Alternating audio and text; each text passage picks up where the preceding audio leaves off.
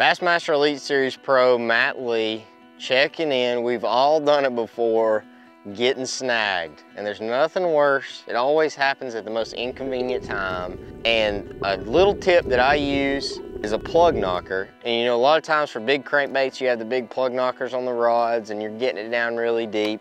Well, for single hook baits especially, sometimes square bills and stuff like that, it works well too. But really for single hook baits, works really good.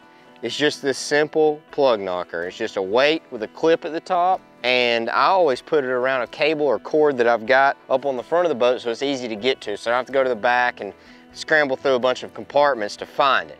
So I just unsnap it up front and make sure that you're close to, as on top of the bait as you can be, and then you just snap it to your line, knock your bait off, and a lot of times I'll even use it for, you know, just get lazy and you don't want to retie. It takes a lot of time to retie, so it doesn't even matter if it's a shaky head, anything. Hook it on your main line, try to get above the bait, and you just want to hold the line tight, drop it straight down, and it'll pop right off.